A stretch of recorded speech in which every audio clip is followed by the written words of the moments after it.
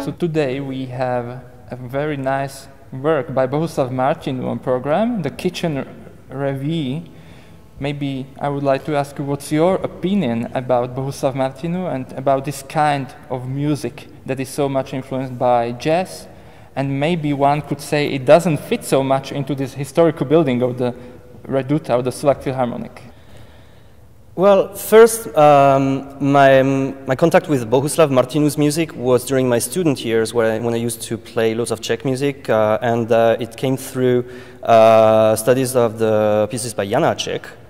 And because Janáček is Moravian, so is Bohuslav Martinu. And when I discovered his literature, that was first through his symphonies, and then the chamber music literature, and then I came a little bit randomly, so to say, to this work, the Kitchen Revue, which caught my attention pretty quickly, because it's a work full of wit, of lightheartedness, so to say, but of course we still have to put it in context of the 1920s, the famous Années folles in French, or crazy years in English, which allowed composers to give freedom to their imagination and creativity, and I think that Martinu was in this mood. And although the concert hall is probably an unusual place for this piece, which is more between the melodrama and cabaret, Martinu knew both of those universes very well, and I think that this work is actually a fusion, a really good fusion of the universe of a small orchestra and also experiments, because Martinu wrote for many ensembles, from duet to a symphony orchestra or opera. Now, in those times of pandemic, I think it's our duty from musicians to bring something different, something new to the audience, and I think that the Kuchynská revue by Bohuslav Martinu is very much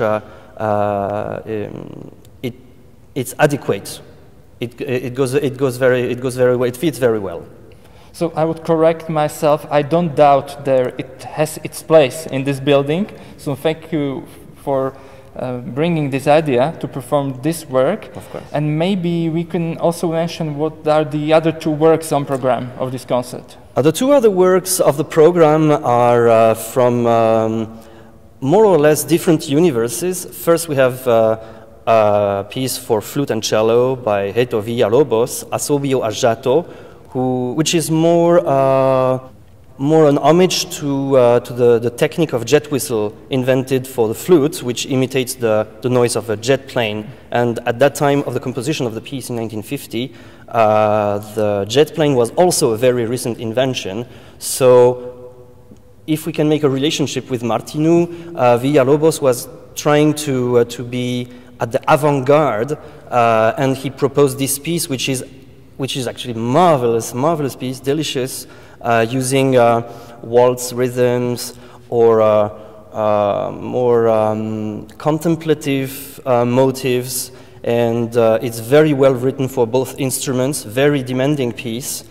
And the second piece, the trio for violin, saxophone, and cello by Ernst Rothers, actually is it's even more unusual, because there is already in the first place very little information about the composer himself. We only know that he composed film scores, especially after the Second World War in Germany. But at the time of the composition of the trio in 1926, which is a year before the Kuchynská revue by Martinu, it got its premiere in 1927, Ernst Rothers was working in Hamburg at the opera, and he was trying to find his way as a composer, and he took inspirations from everywhere, especially I think from Paul Hindemith, where he tried to pay an homage to Hindemith by also writing very strict march rhythms, which might be also put in relation to the First World War. Ernst Rothers was himself involved into the first great conflict of 1914-18, and he came back to civil life only at the end of the war, which can be put in relationship with his trio, especially the second movement, which is to me the most beautiful of the three movements, which is more a lament, and it reminds, to my mind, what Rotas himself experienced, the trauma of the Great World War. Thank you for the interview, and thank you for making this nice concert happen. You're welcome.